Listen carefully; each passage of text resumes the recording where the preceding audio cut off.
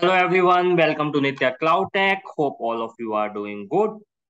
In our last video, we tried to understand the different data connectors in Power BI. Like there were different data connectors like file, if you need to connect with any of the file, databases, analysis service, any cloud services, any online website or Salesforce. So we have like just check or gone through all the data connectors and we try to download this Excel sheet using the Excel data connector. Now in this video, we are going to talk about the Power Query or editor overview. So actually, whenever you import your data, so you first need to clean your data, you need to transform your data as per your business need. You don't need to basically keep all the data because it stored on cloud and you need like if since this is only a one file one data set, but if you work on real time then there would be huge amount of data. So you need to think as an performance purpose as well, and you need to bring only those columns or only those rows or only those data which is required for reporting purpose. So let's try to understand first like where we are going to clean your data. So we were in this video, we are just going to the overview or high level of Power Query Editor.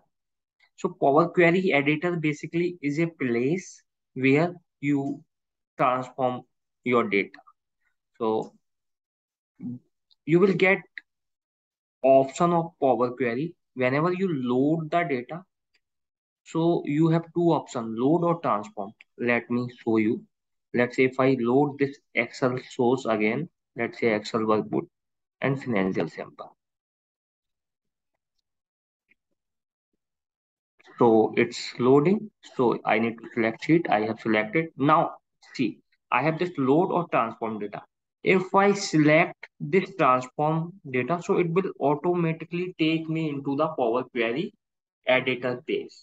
This is the first option. If I click here, so let me click. So this is the place where you are going to use your Power Query editor, your data cleaning part. So you are gonna spend most of the time here. So first let me close this. So this is the first way and I can discard these changes. Now second option, let's say I clicked on load and now I need to transfer or maybe I have selected and whatever operation I did I need to do I have done. Now if I need to go into another time on this query editor, so what I will do, I will choose this transform data option if you see and click here and then transform data. So it will take me into the same page.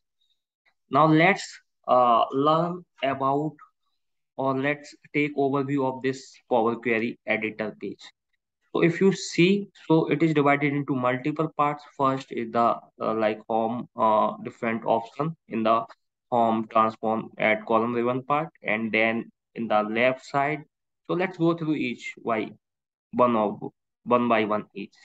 So whatever your data set, like in this case only sheet 1 is your data set, it may be like sheet 2 sheet 3 or like any data set name like table name sales row deck customer, all you will see here. You need to click here and then after that you can do the operation as per your business need. Let's say you have to do some operation on customer, so you will select customer data set and then sales data set, so you can select and then start basically editing what or as per the business need. Okay, now if you see in this home ribbon, it is also further divided into multiple categories. So home ribbon, here you can here you can take new source, here you can see recent source, you can enter data manually, You can basically change your data source. So here, this is the data source setting. If you click here, you will get the file of location of this file. And if you need to change, so you can manually change the file location after clicking data source setting. And after that, there's manage parameters. So when you work on real-time project, you have different environment, depth, product. So you can create parameter and then you can change as per the requirement. After, from here, you can refresh the view. And home tab, basically here what you will do, you will do operation on the table level. Let's say you have to choose the data, choose the column. Let's say there are 10 columns, you require only 5 columns. Let's say you only need to remove one column. So you can basically select and remove or choose column as per your business need. And similarly, if you have to, remove rows, like few rows or last rows or alternate rows, so you can do from here only in the home tab. So basically, if you work on Excel, so sometimes what happens, so initial few 5 or 10 rows are not required, so you can choose and remove from here. And then here we have this transform option, where you will mostly do the existing operation on existing column. You will change or you will replace as per the requirement.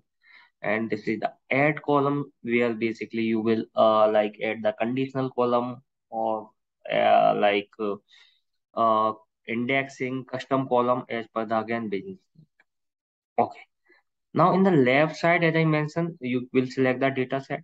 And if you see this one equals to table. So this is the M code basically. So it automatically generated by Power BI. Like if you click here, so whatever the operation is happening, so it is automatically generated by Power BI internally. And you can do the changes in M code as well. You can learn M code. This is also useful, but we are not going to talk about M code in this video. We will discuss a few features in coming videos of M code. Okay. Then if you see this step in the right side option, so here there is option query setting. In query setting, whatever sheet you will select, you will see the name, the data set of here. After that, this is the applied step. So this is the very important steps. Why? Because whatever you do, let's say you have like remove the column. So there's another step created. Let's say you have changed the column name, another step created. So these are the steps. So these will create automatically one by one here. So when you refresh your report or open your remove, so it will again run one by run. Let's say there will be 10 steps here. So 10 steps would be run one by one here to load the data. So these all are the basic steps or basic overview of Power Query Editor. I hope this video is helpful for you. Please like and subscribe my channel. Thank you everyone.